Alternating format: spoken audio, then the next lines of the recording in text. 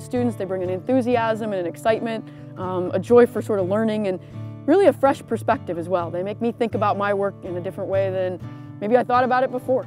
I could not do my research without graduate students. The safety pin is in.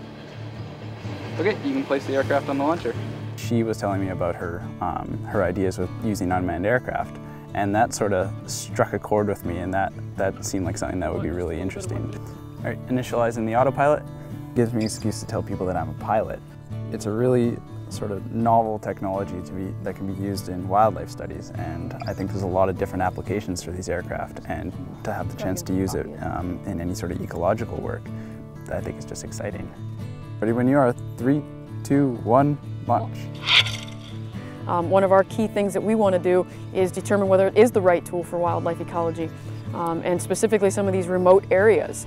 And so to do that, we're combining this tool with some technology on the ground.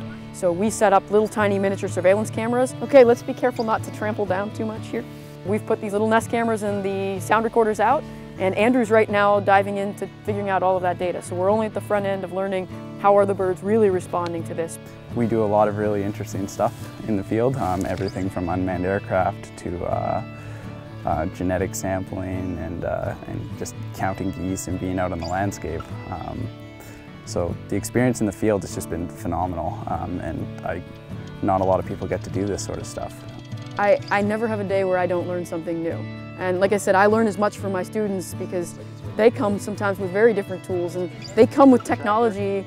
Many of them, you know, they've been raised with them, and they have different perspectives, and so I learn something new all the time, especially from the technology side of things. Well, after I finish my master's, I want to go on and get my PhD and get my doctorate, and from there I want to stay in academia and research and just do that till I drop.